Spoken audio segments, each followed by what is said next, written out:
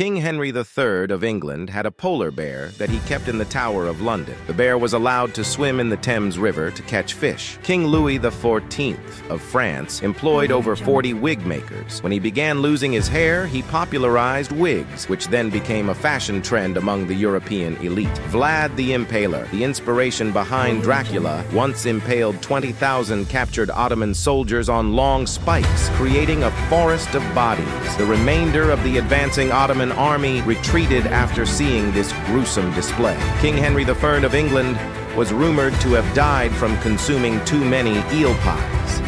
Alexander the Great's body was preserved in a vat of honey after his death.